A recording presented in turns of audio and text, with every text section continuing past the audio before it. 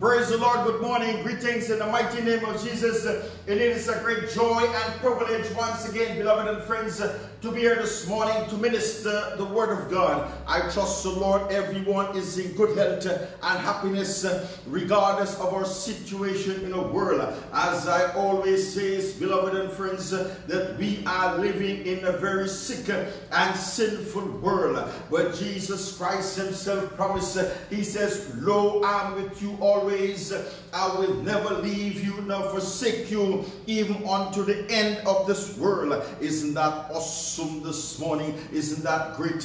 Isn't that mighty? Isn't that majestic that God himself promised to be with us in every situation, in every circumstances, in every trial, in every testing, in every storm, in every decision making. He said in his words, 1,000 shall fall at thy side and 10,000 at thy right hand, but no evil shall befall thee, and no plague shall come nigh thy dwelling. Welcome this morning. Let's give him a big hand. Hallelujah. Praise God. Thank you, Jesus.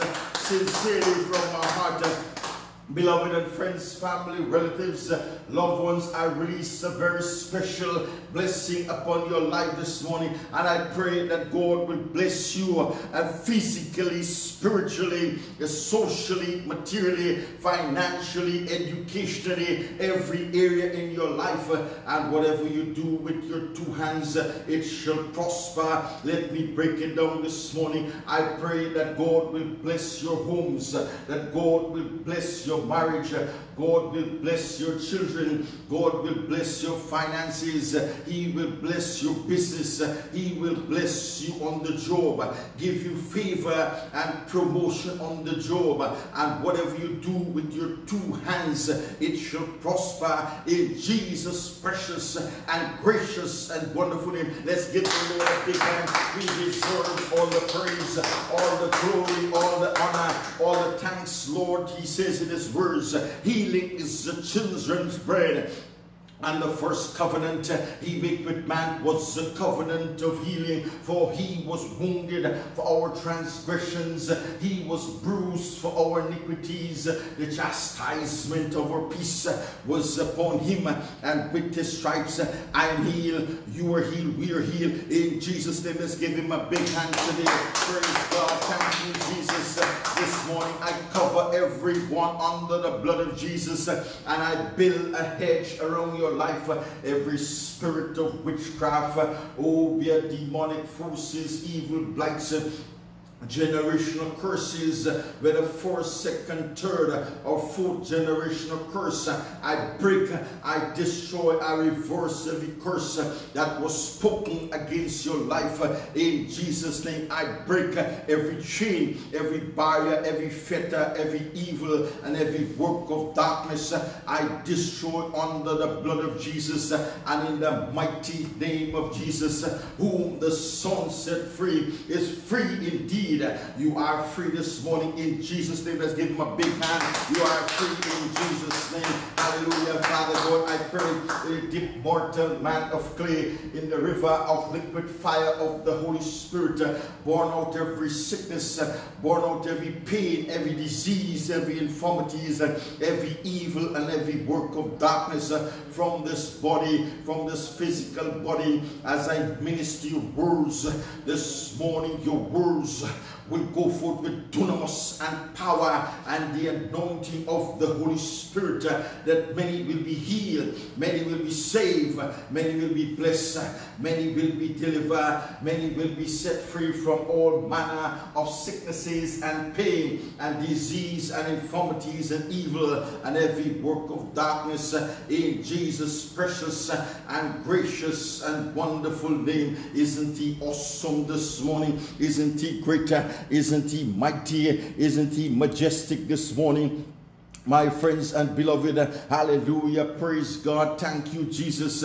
Something strange, yes, something strange, beloved, that the Bible speaks about is happening, and no one is able to explain. The Euphrates River. Take where you stand right now this morning. Consider the very ground beneath your feet that you are standing on. Now let me dive deeper into your mind this morning and think about what lies at the very core of this earth we call home today. Yes, my friends, you see, beloved and friends, the Bible, God's own word gives us hints this morning. It gives us glimpses of mysterious happenings, yes, beloved, at the center of this earth that we are living. Now let me tell you folks, this morning something isn't all sunshine and rainbow down here on this earth. No sir, no madam, they are strange. Yes, every day we see natural disaster, strange things. The good book says that the belly of this world and the pages of the book of Revelation, the Apostle Paul talks about the bottomless pit. Yes, my friends, imaginary, my friends, is haunting today. It's as if there is a whole realm of converse and void right beneath our feet. There are things of the spirit world that are confined here, and there are spirit beings, demonic armies bound in the bottomless pit. These are demonic beings bound in chains, waiting for a moment.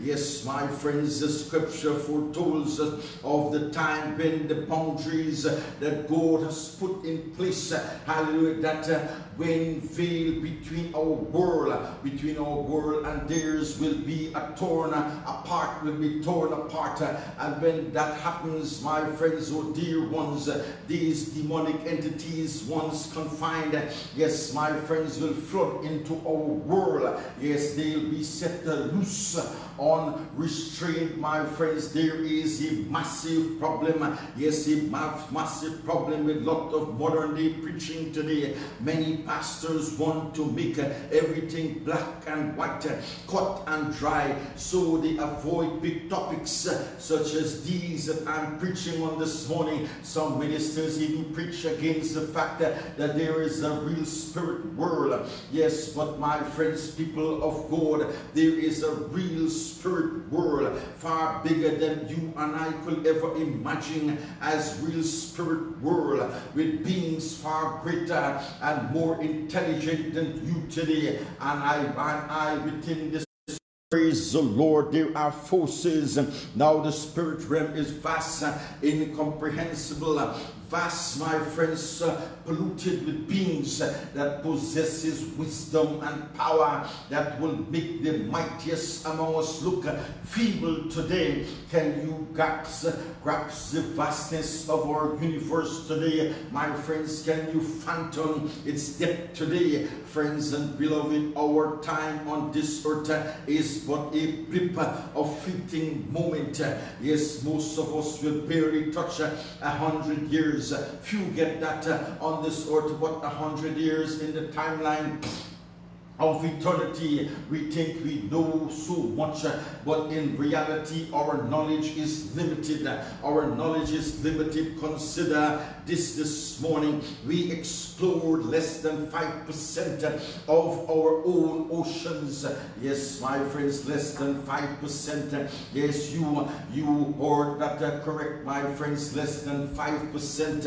Hallelujah. The vast deep blue sea on our planet remains a mystery, and when you gaze up at the sky, ponder of this, humanity has only set foot, yes, on earth, hallelujah, and our moon, that's not even what a fraction of the vast expanse of space today. Only earth, my friends, and the moon have visited by humans, so less than 0.1%, hallelujah, of space has been explored. Hallelujah. If we know so little about our physical world, how much more mysterious is their spirit realm, my friends. a realm that transcends our tangible reality. Yes, there are things in the scripture, my friends, deep things today that make you scratch your head, especially when it talks about the depth of this earth. My friends, we might think that we achieve the pinnacle of understanding, but folks, we are just scratching the surface. We like toddlers trying to understand the mechanism of a jet engine. Yes, human pride deceives us into thinking we got it all figured out. But in God's grand trustee, our knowledge is but at a thread. So before, my friends, we stand tall today, think, my friends, we all have the answer. Let's humble ourselves and recognize how little we truly understand about God's magnificent creation, both seen and unseen. Hallelujah, praise God. Isaiah 55 verse 8 clearly tells us today, for my thoughts are not your thoughts, neither are your ways, my ways, said the Lord, for as the heavens is higher than the earth, so my ways higher than your ways, and my thoughts than your thoughts. The spirit world, my friends, ladies and gentlemen, today is far bigger than the human mind. Yes, praise God, far bigger than the human mind. And this Bible tells us clearly, this Bible tells us that there is a real spirit world. Hallelujah, praise God. We need to stop attempting to simplify things today, my friends, things for human mind. The Bible tells us there are some strange things under our feet. Hallelujah. Revelation chapter 9 verse 1 to 3 clearly tells us, and the fifth angel sounded, and I saw a star fell from heaven into the earth, and to him was given the keys of the bottomless pit. Hallelujah. And he opened the bottomless pit, and there arose a smoke out of the pit. Yes, and the smoke of a great furnace. Yes, beloved, the sun and the air were darkened. Yes, the season of the smoke of the pits. Hallelujah. And there came out the smoke, locusts from the smoke, locusts upon the earth, and unto them was given power. Yes, as the serpents of the earth have power. Yes, my friends, power. However, today, hallelujah, we are not going to focus on the bottomless pit today, my friends, and the great army that comes forth from the bottomless pit. We are going to focus on the river, Euphrates River, which most of you have heard about it by now. Revelation chapter 9 verse 13 to 15 clearly tells us, then the sixth angel sounded, and I heard a voice from the four horns of the golden altar, which is before God, sang to the sixth angel who had the trumpet. Hallelujah. Release the four angels who are bound at the great river Euphrates. Beloved and friends, so the four angels who had been prepared for the hour and day and month and year were released. They were released to kill a third of mankind. The release of the four angels at the great river Euphrates marked a turning point in the book of Revelation. The first four trumpet, yes, my friends, were warning, a call to repentance and an invitation to turn to God. But the fifth angel trumpets were more severe, my friends, and their judgments and direct specifically against those who refuse to repent. In the first woe, mankind is not killed, but rather tormented by demonic locusts and their ladder, the destroyer, my friends, the destroyer, the locusts and the destroyer. No one dies during this time. However, during the second world, yes, my friends, a powerful army is unleashed to kill a third of mankind. Yes, according to the scripture, yes, when the sixth angel sounds, four angels who had been bound, listen carefully, at the great river Euphrates are released. Those angels were specifically prepared for this significant event. Beloved and friends, although we do not know who prepared them, they were bound for this particular hour and for a divine purpose. While it's uncertain whether these angels are considered bad, it is likely that they are evil angels. Yes, my friends, I personally believe they are the evil angels, because no holy angels will be bound. Nevertheless, regardless of their nature today, they serve, my friends, a divine purpose. Hallelujah. The reason these angels were bound specifically at the river Euphrates and not any other river is not explicitly stated in the scriptures. However, the Euphrates River holds significant symbolism throughout the Bible. My friends, it is associated with several significant events and places in Genesis chapter 2, verse 10 through 14. It is linked to the first sin, hallelujah, and location of the Garden of Eden. Yes, in Genesis chapter 4, verse 16, yes, it connected to the first murder, hallelujah. The river is also mentioned in Genesis chapter 14, verse 1, where it is associated with the first war confederation, and in Genesis verse 10 to 8 to 10 clearly tells us where it is linked with the first dictatorship.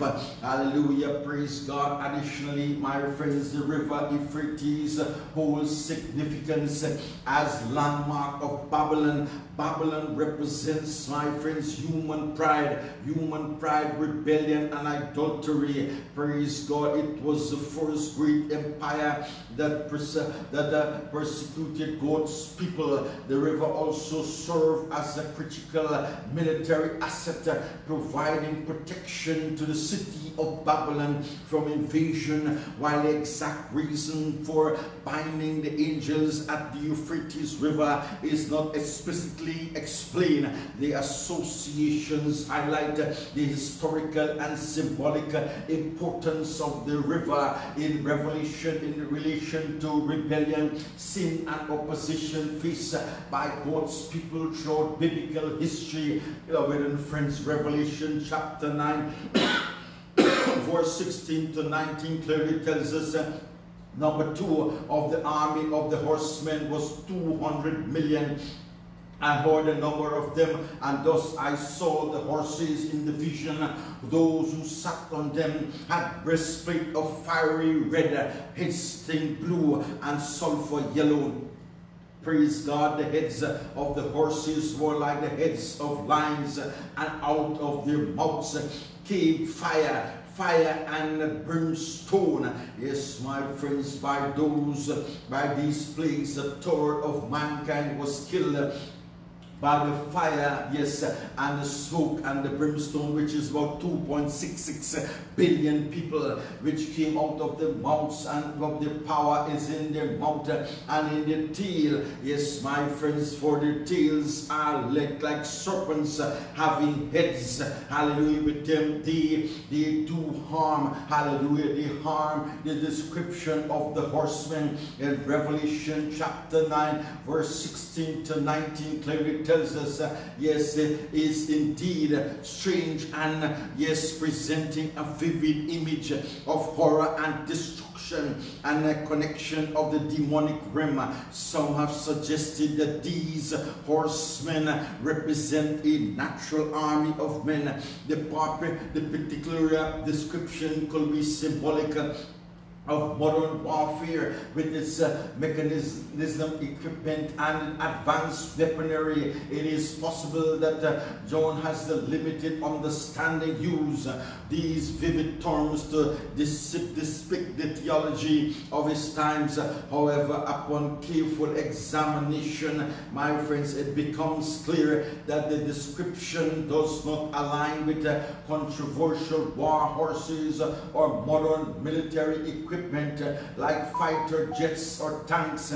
Yes, the imagery goes beyond that, can be attributed to human technology. Yes, therefore, my friends, today a safer interpretation may be to understand this today. It is literal. This is a literal army of 200 million, but not composed of human beings for a specific notion. Instead, it specifies a demonic army, yes, invading the earth, held in bondage by the Lord until the appointed time when God grants them permission to unleash their destructive power. Beloved and friends, as I stated at the start of my sermon this morning, there are some strange things under the earth.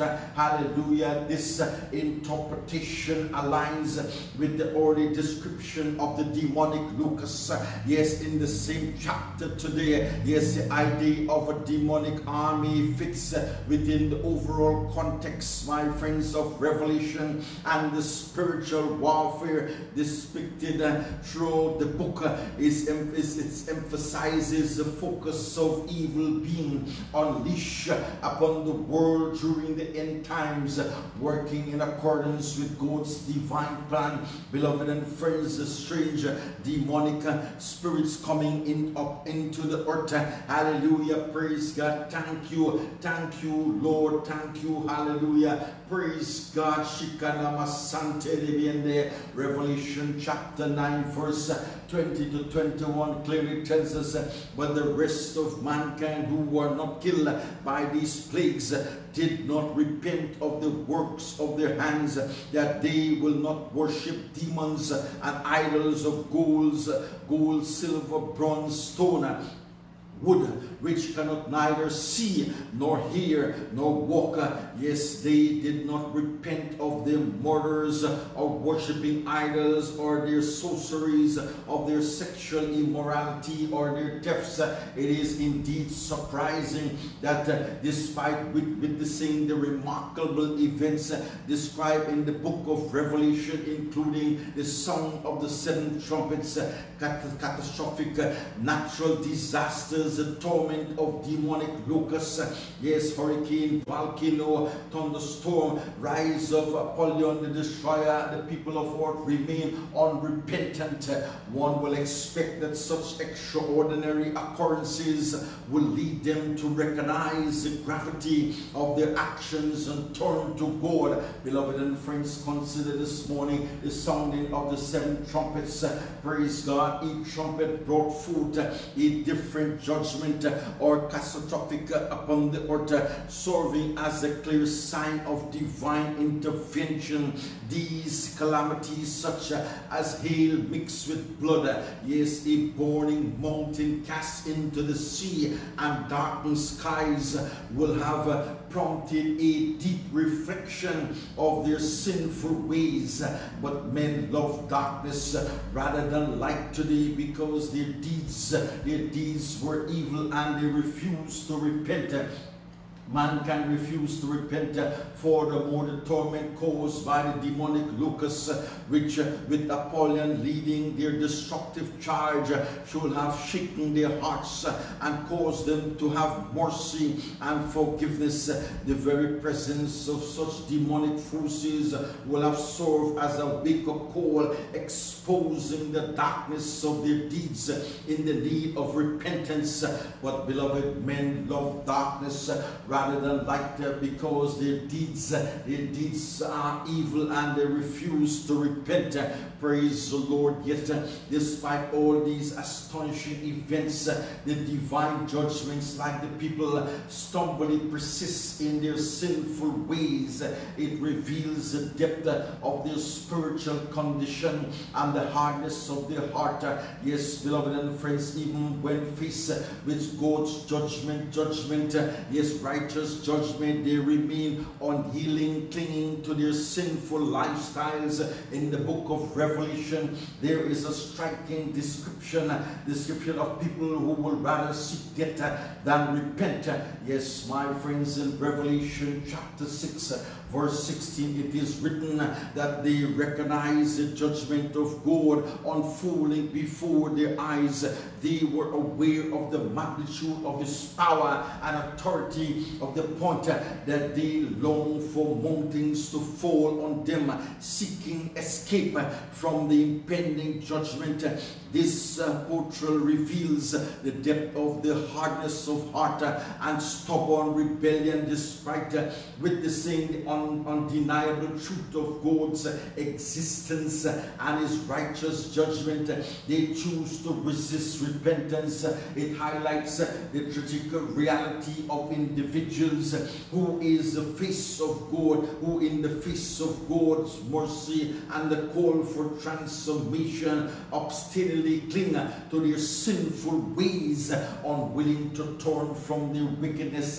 It serves as a reminder today of the importance of a softened heart and a willingness, my friends, to humbly submit to God, acknowledging today our needs for his forgiveness and salvation. Beloved and friends, the stubborn demonstration today has the falling state of humanity is shown how deeply ingrained sin can be binding individuals to the reality of their need for salvation and preventing them from embracing God's mercy. It is tragic reflection of the human tendency to resist divine grace, even in the face of overwhelming evidence.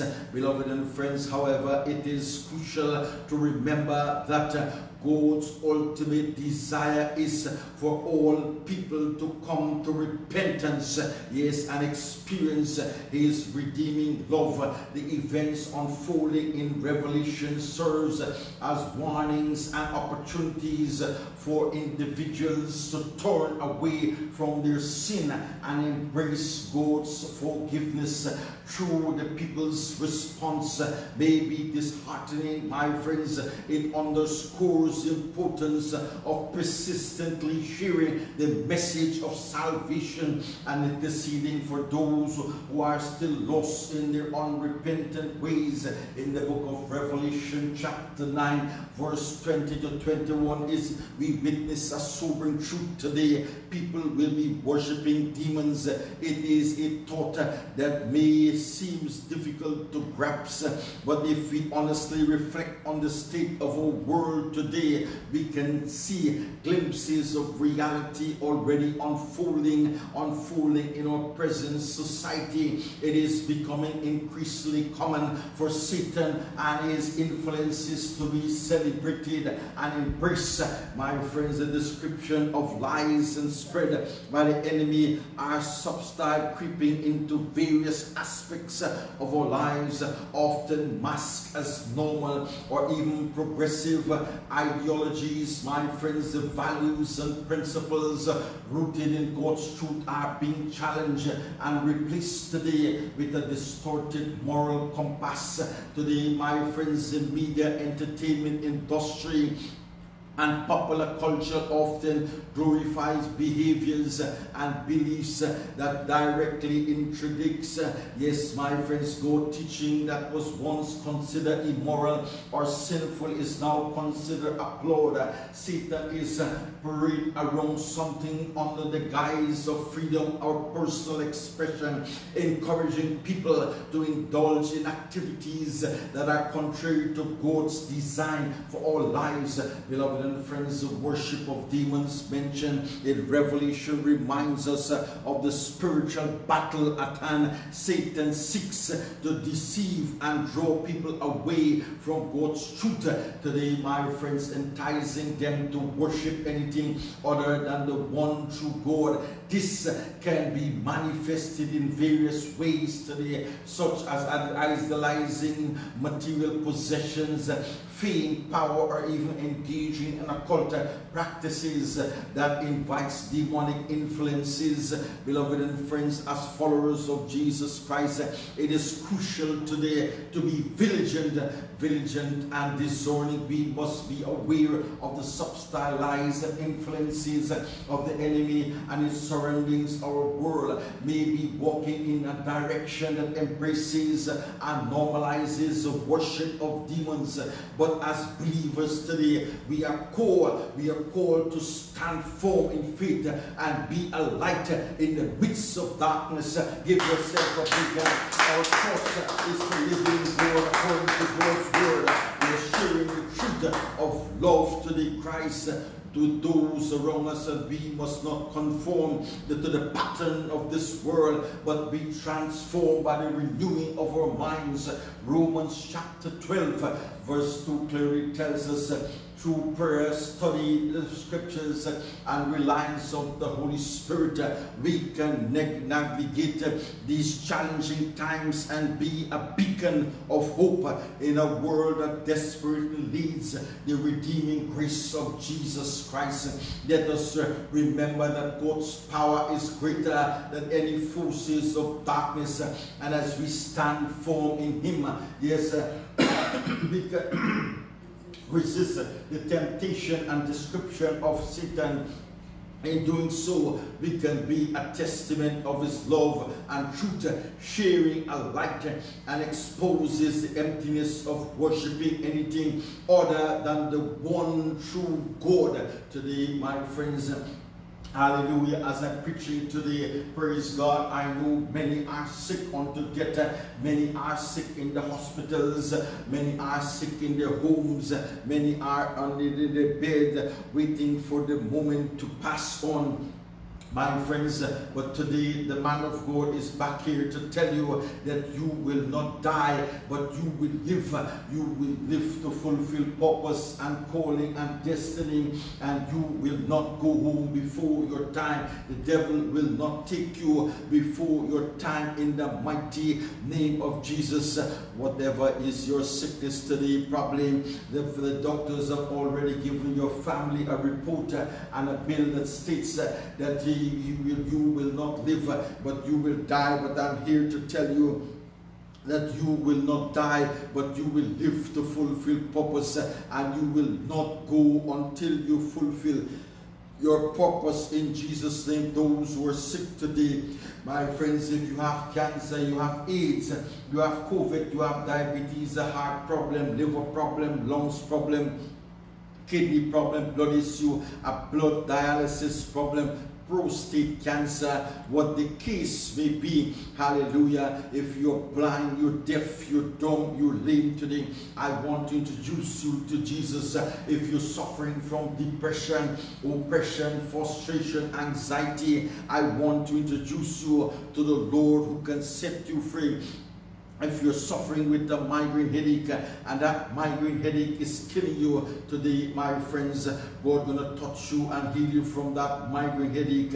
Yes, if you have diabetes and you're just skin and bone, God is touching your blood right now, setting your blood in order. You will not die, but you will live to fulfill purpose and calling and destiny. Yes, that person with arthritis, pain in your joints, God is touching your body right now. He's healing you from that arthritis pain in your fingers, in your knees, your toes, your elbows, every joint in your body. You've tried everything, nothing is working. Today is your day for a miracle. If you're watching from the USA, the UK, Canada, the Caribbean, any part of Europe or the world, today is your day for a miracle, for healing, for deliverance. Yes, my friends and beloved, if you're demon possessed today, God, I see demons are leaving body left, right, and center. I rebuke those harassing demons, those tormenting demons. I command them to go right now in the name of Jesus. I rebuke those evil spirits. In Jesus' name, whom the Son set free is free today. I feel a tremendous anointing here today, but I know I'm going to send for the anointing wherever you are. I know God says we as preachers must lay hands on the sick and they shall recover. But my friends, God is no respect of persons. There is no distance. There is no barrier. There is no limit where God is concerned. So wherever you are today, today is your day for a miracle. miracle. Jesus took 39 stripes upon his back. According to medical doctors, there are 39 major sicknesses and pain and disease that is plaguing mankind today all across the world. And today, my friends, today is your day for a miracle.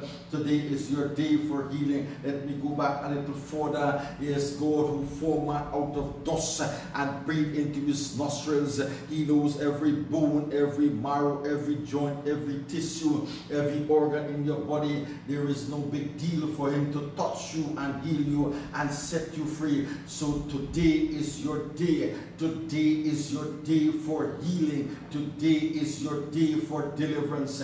Today is your day for a miracle. Right now, wherever you are, as I send for the anointing, right now in the name of Jesus, be healed in the name of Jesus.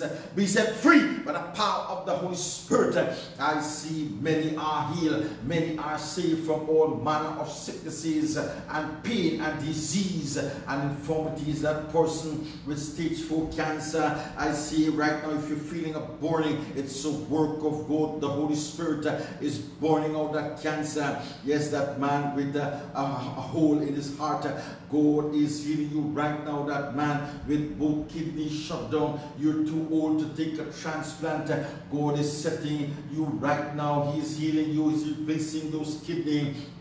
That person with prostate cancer, God is healing you. That person with AIDS, God is healing you. That person with diabetes, God is healing you. That person with a migraine headache, it is gone. Hallelujah. Let's give him a big hand. Yes, I see people with depression, oppression, frustration, anxiety. It is leaving now. It's a spirit. It's a harassing demon want to torment you. Yes, in the name of Jesus, you're healed. Write me, text me, call me, and let me know what God has done for you. Go back, beloved and friends, let the doctors check you. You are healed. You are healed. You are healed in Jesus' name. Let's give him a big hand. Hallelujah. Praise God. I love you very much in the love of God, my friends, beloved family, relatives, loved ones. Because of my busy schedule, I was not here for a few days. Yes, my friends, God bless you richly. Do enjoy this blessed day that God have, and remember to serve God. Make sure you're saved and your name is written in the Lamb's Book of Life, because this dispensation is coming to an end. The 6,000 years dispensation is coming to an end. Yes, my friends, there will be a new dispensation with the 7,000 years coming very soon. Repent and be saved, for this world is heading for destruction. Yes, my friends, be prepared for what is coming and what is happening. Make sure that you make your salvation secure in Jesus' name. God bless you richly in Jesus' precious and gracious and wonderful name. I'll see you in the next session by the grace of God in Jesus' name. Amen. Praise God. Thank you, Jesus. Praise the Lord.